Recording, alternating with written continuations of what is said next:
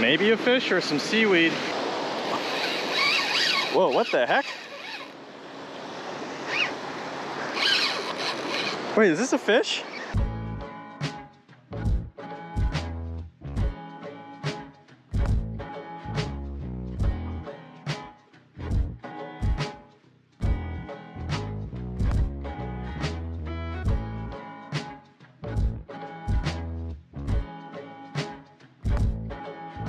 What's up, anglers and anglets? It's your boy Sven and welcome back to my channel. So for today, we're gonna do some good old jetty fishing down here in Dana Point. It's a beautiful day for fishing. Well, it's always a beautiful day for fishing. There's no wind right now. It's nice and sunny. There's no clouds at all. The waves look like they're a little rough, but that's okay, not a big deal.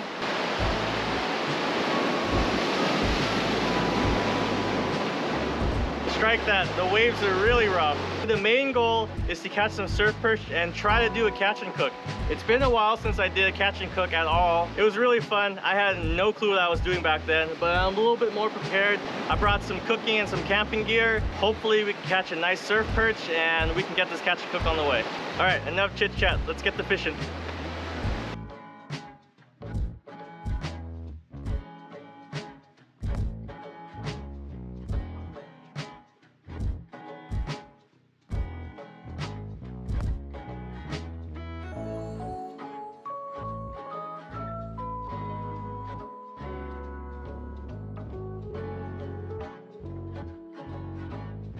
For the Kuma Nomad Express, I got a high-low rig on it with two size 4 Eagle Claw hooks, 2 pieces of shrimp. Because I am chucking this one pretty far, I'm using a 4-ounce disc just to kind of keep it in place. Oh nice, there's already a little hole here.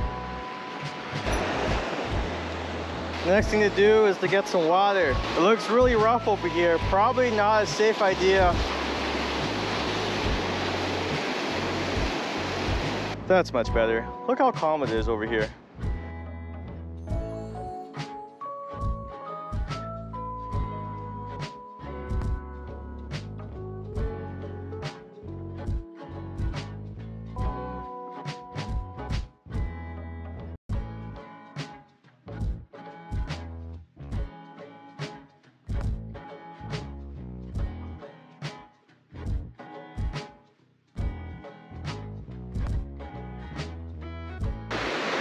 Maybe a fish or some seaweed. Going all the way to the left. I cast it really far to the right. Whoa, what the heck? Wait, is this a fish? Whoa, wait, it's a huge bat ray.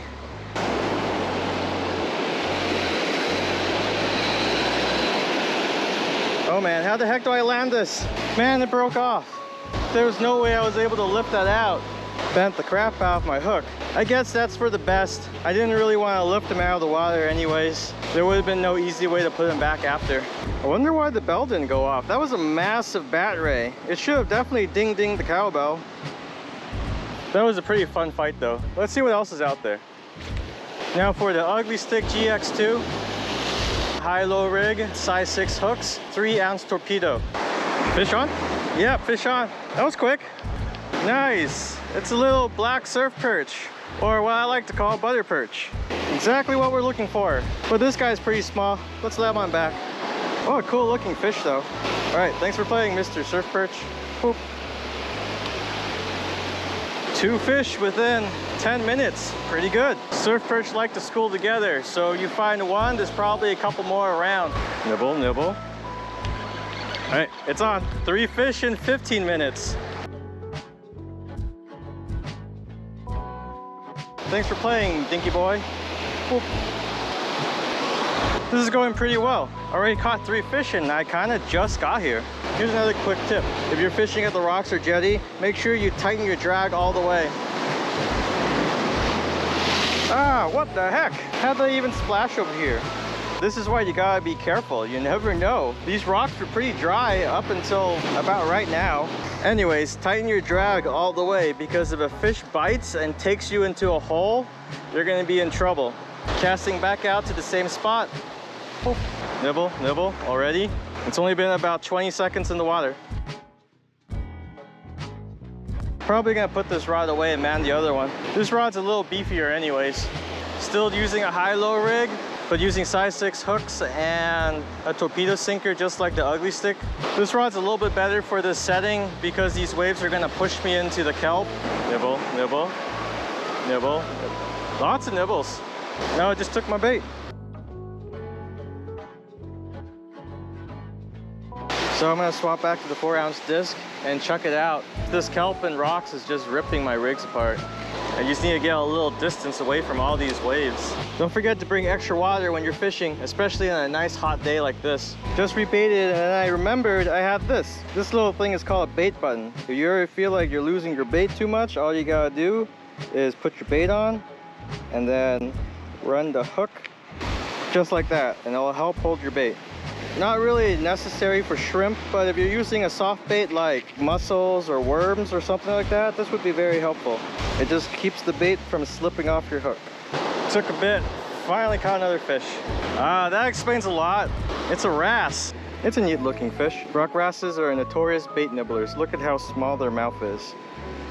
I'm gonna hold on to this one, mainly because the bite's really slowed down. I haven't caught another nice surf perch yet, and I've heard good and bad things about this fish. Some people say they're good to eat, some people say they're not that good. I think I'm gonna give it a shot if I can't catch a surf perch.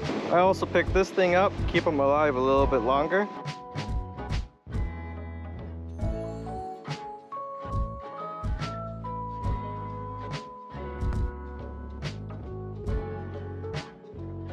Of course it was wrasse, boys. I've been losing my bait for about an hour now. Makes a lot of sense. Rock wrasses always nibble right away. They're just so hard to... Okay, maybe I got one. Whoa, this is a chunky one. What the heck? Can't be a wrasse, is it? Yep, it's another wrasse. You know what? Let's just do the catch and cook. I got 2 wrasses. 2 wrasse? What's the plural form? Well, I got 2 of these. And I've never cooked them before, so I'm very curious how they would taste. So let's just cook these up and see how it goes.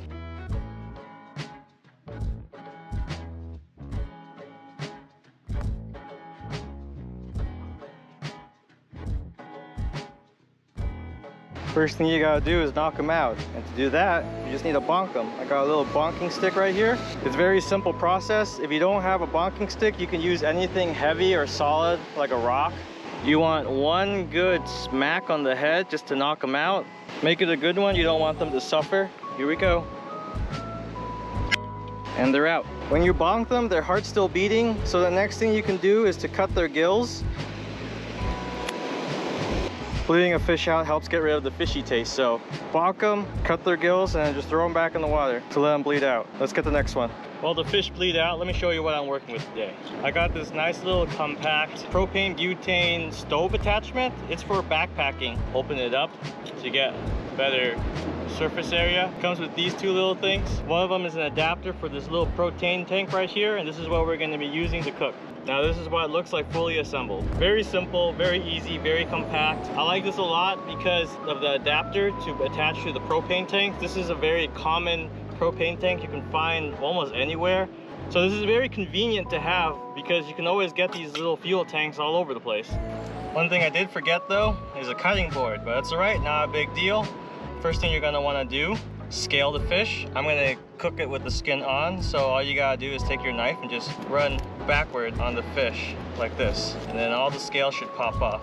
So when I was scaling, I got rid of all its coloration, but if I brush it the other way, it just comes right back. And that's the pattern of the fish.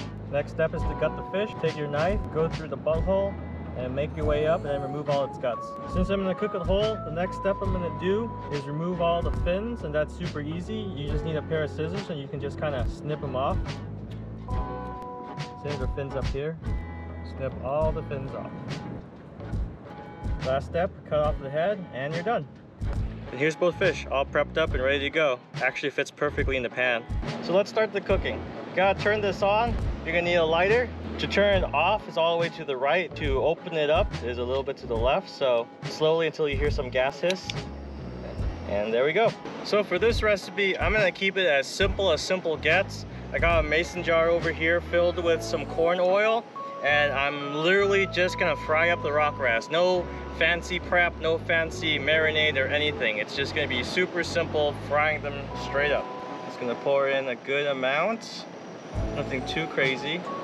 I recommend always drying your fish before adding it into hot oil because it's gonna splatter if you don't. Here's the first one.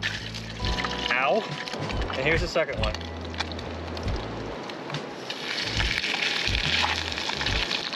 Let it cook on each side for a few minutes before flipping.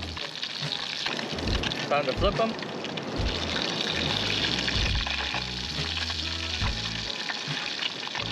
The cool thing about fish is they don't take very long to cook at all. So this is probably gonna be done like really soon. Maybe like in a few minutes. All right, that should be good. Turn off the flame. And there you go. Super simple, easy catch and cook because there's literally nothing going on here besides fried fish. But one thing you can do to spice things up is to add a little soy sauce. So this is the only seasoning that I'm gonna be using for this fried fish. Dribble a little bit on.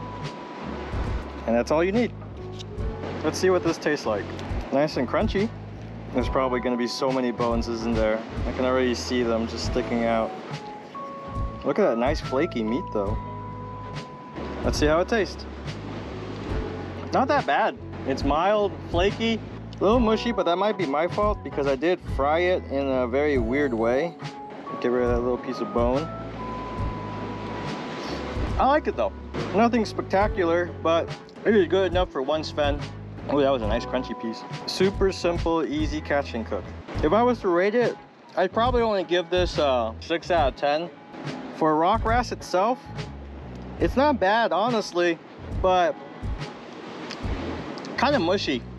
I'd say this was a success. It's simple, it's palatable, and I kind of like it. If anything else, it was definitely a good learning experience. I'm gonna need to get something better to cook with and probably something more stable because this was rickety the entire time. Just a little troubleshooting to do for the next catch and cook. All right, I'm just gonna finish this up and then clean up and pack up. Thanks for watching. I hope this was at least a little fun to watch. Don't forget to pick up your trash. I brought a little trash bag. If you're gonna cook with oil, make sure you don't just randomly dump it. Once the oil cools off, I'm gonna pour it back into the little jar that I brought it with and then take it out. Remember to always pick up your trash. Don't leave anything that you came here with. Later.